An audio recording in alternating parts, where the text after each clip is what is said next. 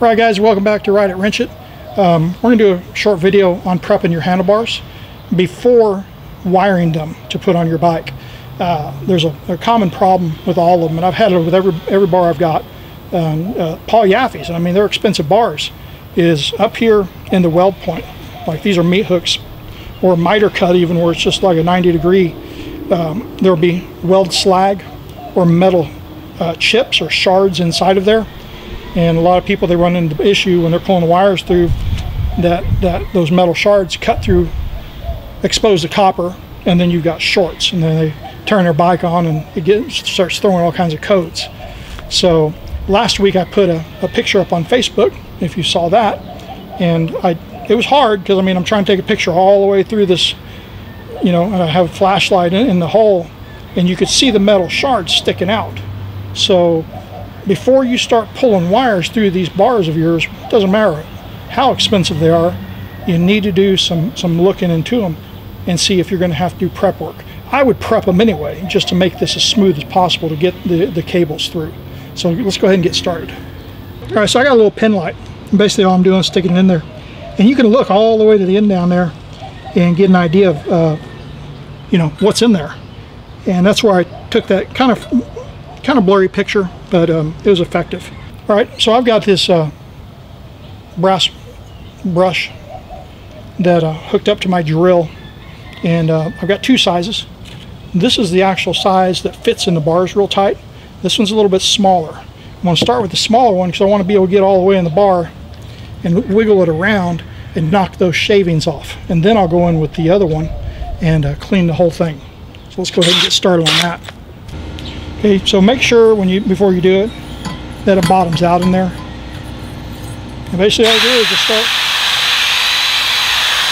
turning it. Now we're going to look in there again.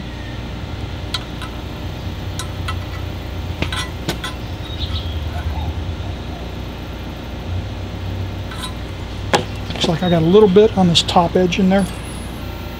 There we go, that looks a lot better. Now we're going to take a larger size, and this one fits a lot tighter inside. You can kind of see the stuff coming out.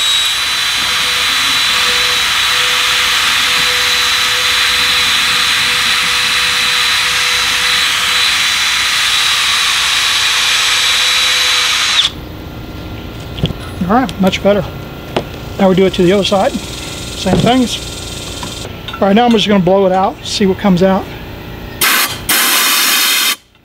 That was how you prep the handlebars before you pull the wires through to prevent damage to the wires. Okay, so guys, we're in Margaret's sewing room. We had to come in. It's 100 degrees outside. It's burning me up. So next step in prepping the bars for pulling the cables through is I got some mason line and I tied it to a couple nuts. I'm going to run those nuts in there to get it through.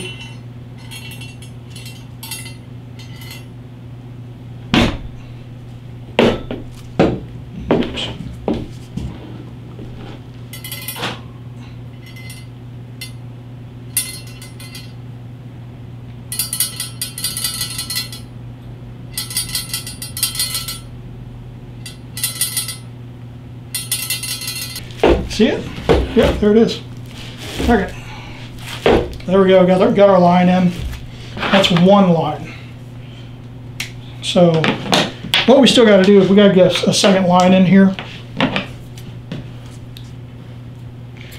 So the reason I did one line is because when I pull the next ones through, I'm going to pull two through, is this will prevent them from spinning so much inside of the bars, so that if I got to pull one wire harness versus, you know, maybe the twister at a time, I'm not pulling them twisting around each other. All that shaking and stuff, that wire spinning around with the nuts on it, and if I had two pull strings in there, it would have twisted them around each other and made pulling individual wire harnesses through a lot more difficult. So now I'm going to cut two more of these lines, and we'll tie them on and pull them through to get our two pull strings. Now the reason I did that is because now it can spin up here, and it's not going to spin the two strings, pull strings behind that knot, and they'll remain separate. And I'm going to separate them on both sides of the table as well. You can see now they're going in side by side, and that means they're also not going to be spinning around inside of the handlebars. They're out. I can cut them.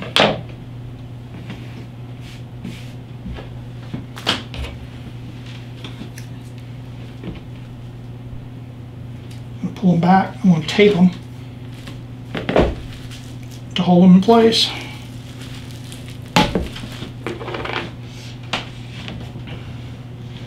Then I'm going to come in here and get the other wire, one of the pull strings out for the control cables.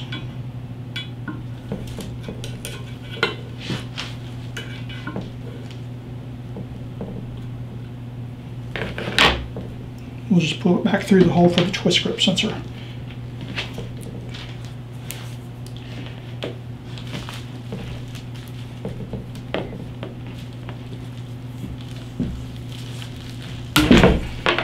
All right, so that's one side done. Now, the reason we're doing our handlebars, we're wiring them ourselves, we've got to do the other side yet, we'll do it, is when you buy, I'm sweating in here, it's hot.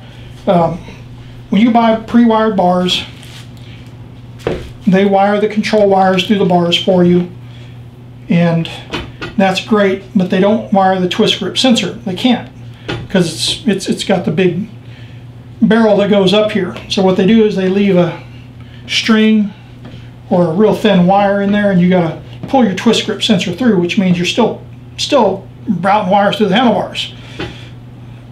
It's going to be hard sometimes to pull that twist grip sensor through with the other cables already in there, and it's going to give you just as much difficulty. So I just choose to save 100, 150 bucks that they charge for pre-wiring the control wires, and since I got to pull the twist grip sensor through anyway and wire them both together. The other side's real easy. That's a non-issue. All right, guys. So there we go. Got our strings in, our pull strings to wire handlebars. And next stage is to start pulling wires through. Because the left side is so easy, I'm going to do the hard side first. Okay, now we're going to tape up the twist grip sensor for the first part of the pull. We're not going to tape to the cables because I don't want to stretch the jacketing of the cable or even stretch the copper or have anything happen where it pulls the connectors off. So we're going to come back here on the original Harley-Davidson jacketing and strip it off there. So I'm probably going to have to get Margaret to help me out with this, with the taping part.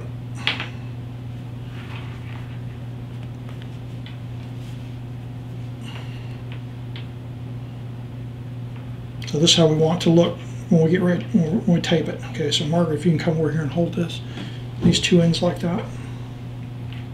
Good. Brand new roll of tape, I can't find the end. There it is.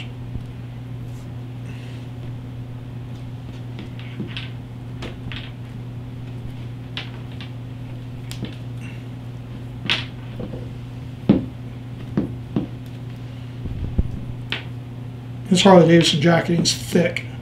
It's fat. I wish they would put a smaller type on there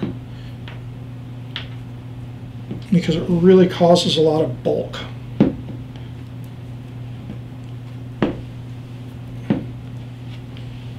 For doing things like this. All right.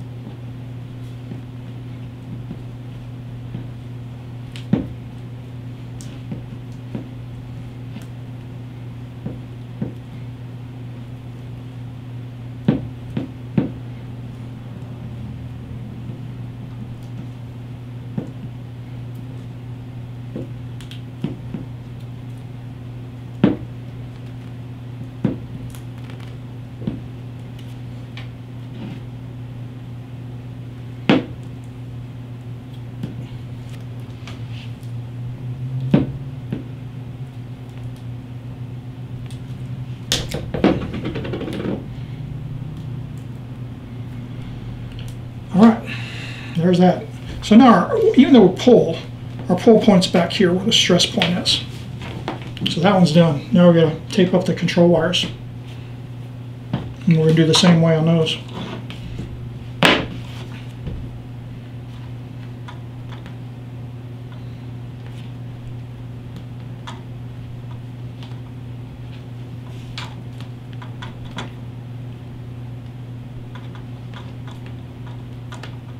Okay. These I'm going to push closer though, because we got jacket all the way up there. They got a zip tie on that even. We don't need a whole lot of tape on this. There we go. Hold it just like that. We're trying to do this as much as we can. We'll put the camera overhead so that you can see it, but at the same time I got to get the tape on tight because I'm trying to compress this area as much as possible. I actually think I'm going to cut that zip tie off. I'll get that little zip tie off. It's not going to matter. Since we're pulling this way, if the jacket's going to move, it's going to move towards the connector, so that's fine. I don't need it on there. Okay, mark it. We'll just hold back here, and yeah, there you go. All right, so onwards. Here we go again. Now these, here's what you run into. The problem is you've got your you got this wire here, and if you do it like this, you've got a big bulky mass. So you're going to want to kind of put it behind it and just let that wire bend a little bit. It ain't going to hurt the wire. That's why they're stranded wires. They're meant to be flexible because you want to eliminate the bulk.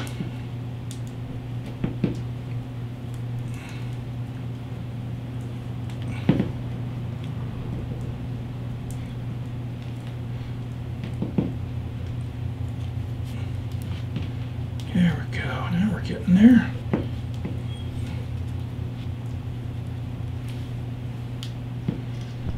And I try to make the front of it kind of a cone shape as much as possible. Way you can do that is just build it up with tape. All right.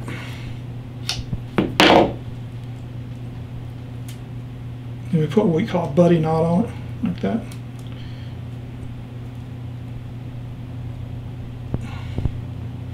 Okay.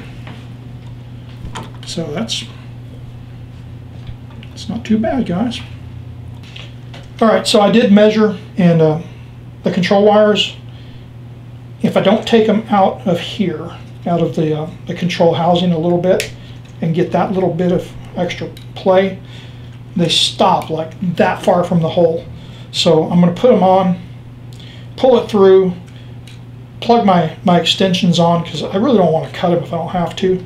And then when I put this back on, I'll pull them back in, and the extensions will be just inside of that exit hole. Now, the other thing is grease. You're going to need it, and I got rubber gloves because it's going to get messy. So, lube it up.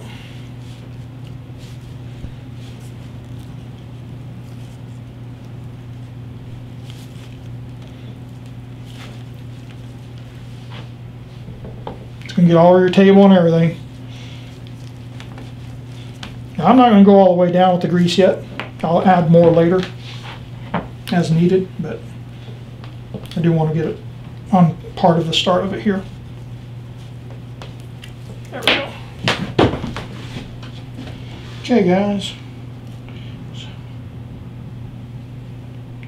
this one is our twist grip sensor. And you've probably seen other videos and they say it's a push-pull thing. Yeah, it is a push-pull deal.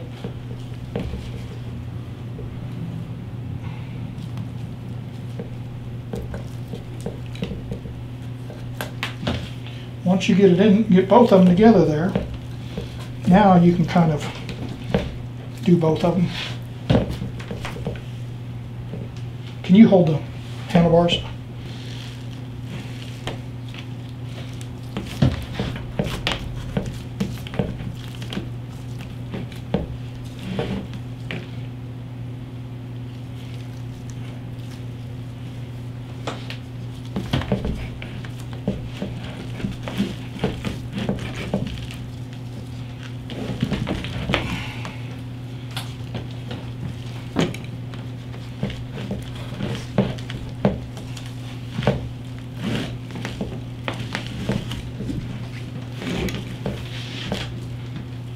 Bars are moving.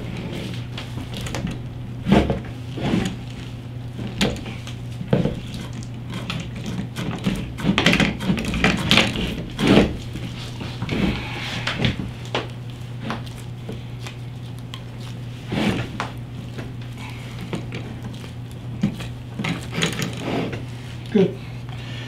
So at this point, guys, they're both around the corner. You see they're kind of. Just so you know, what I did was I separated my strings. So this one's my twist grip sensor on this side, and this one on the handlebars is my control wires. So I know which one I've got to pull. I'm actually going real easy now. I have enough grease on my hands that. Here's the twist grip sensor out already. It's positive. We're close on this.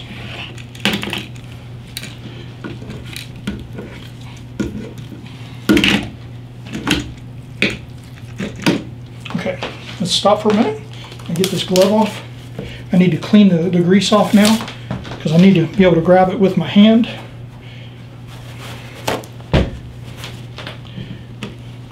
So as you can see, it went pretty quick.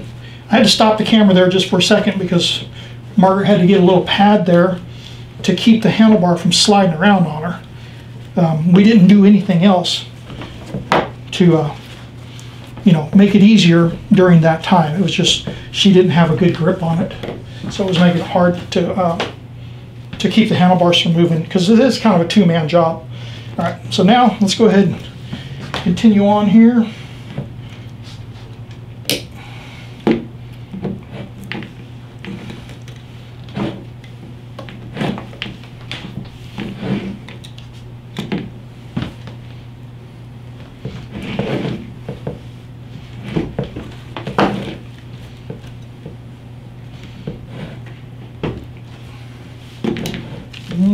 It's giving me a hard time. There it goes.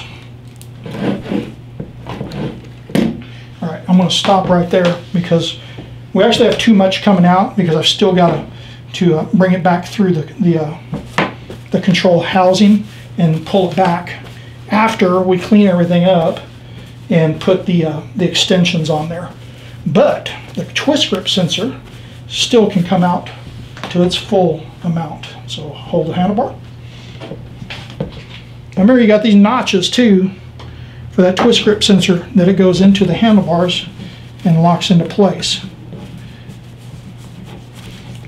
So as you do this, make sure you know where those are. And it's actually in the right position, so that's good. You can see now it just pulls right through. I got to brace it here with my stomach. Okay, lift up. Go. Now you don't want to pull it, the twist grip sensor in with the cable. You want to push the twist grip sensor in because you don't want to pull those cables out. There you go. That's it.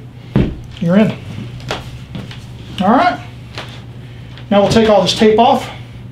I'm not going to video taking all the tape off, and we're going to clean all the grease off of it. And then I will show pulling this back so that we can get it around to through the control housing. So you can see we got all the tape off, all the grease cleaned up. There's still grease, inside the bars and stuff. That's fine. These are our extensions that we got. Basically, they're just plug and play. I do like that. Okay, now we gotta get this cable back through the housing. So that's what I meant about this. And these things barely stick out. So at this point, you'll end up having to push them back through until the extensions are inside of the bars, or at least real close to it. So I've got it positioned, ready to go on. We're going to put that wire back down in that little cup.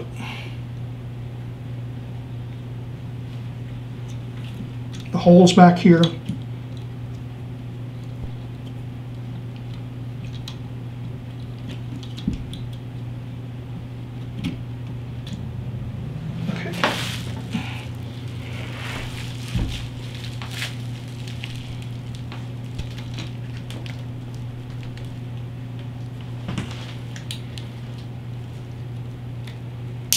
There it is. Heard it snap. It's on. So that's where it goes. And then that leaves you room for your brake master cylinder in here. You've got a little bit of place here still, as you can see, to move back and forth. If you look here, still got a little bit hanging out, so I still got access to the quick disconnects. So it's tight, and that's on 12-inch bars. You go any higher, you'll have to cut and solder the wires, or you're gonna have to pull that big junction through, and it's going to be really difficult. If you got grips, this is the time to do grips. Go ahead and stick them on there.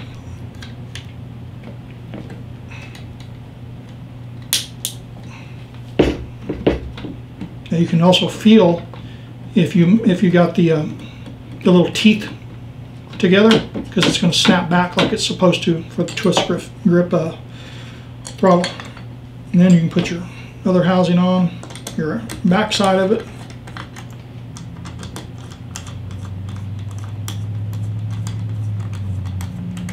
And all you're going to do is just finger tight these for right now, because once you get it all on the bike, all this is going to have to be adjusted anyway. Because you may have to turn it, you know, to get it to the angle that you like it and that you're comfortable with. So, you know, so really it's probably going to be more like that. So there you go. All right, guys, so we're going to do the left side now, which is the easy side. I went ahead and pulled these back, taped them back, just to get more access to the hole down here. I did not grease this side up. Usually you don't even need to, because it goes pretty easily. Famous last words, right? Now watch it be the hardest side to do. Oops. Oops. Still had the covers on.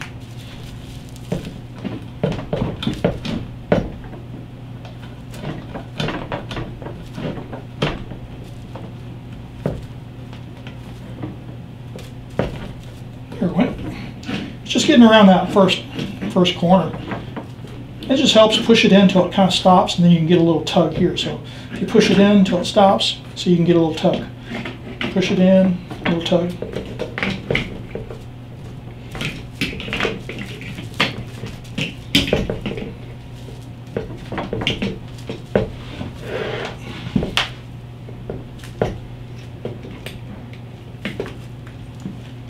Now I got to undo it here, so I can get just enough to get it out to be able to put the extensions on it.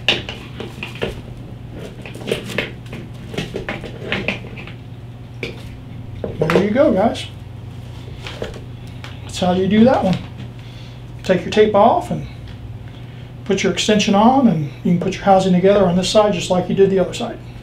And that was it. That's how to prep your handlebars and get the wires in it. I didn't show doing the control housing on this side. It's the same as doing it on the other side, which I did show. You know, put your grips on. You can build the whole handlebar ready to go, you know, at that point. You can see our wires are out. These are our extensions. I had just barely enough coming out to be able to plug them in on 12-inch bars. 14-inch bars, though, this is going to be up probably in here. It's going to be a lot harder. So you may have to end up like cutting and soldering extensions. What else? Another thing I did is I went ahead and wrapped about 10 layers of electrical tape here, because these are kind of pulling in just a little bit, and I didn't want the bare wires to hit on the edges of the handlebar. and over time maybe just start cutting through the jacket. That way I've got, now it's got to get through, you know, basically a new jacket plus the cable jacket itself. So other than that, those are nice bars. Again, I love the polygaffis. They just got such a great meat hook there. It's just elegant. And these are ready to go on the bike at this point. So as always, you know, give me a thumbs up. I appreciate it. And visit our website at rideitwrenchit.com.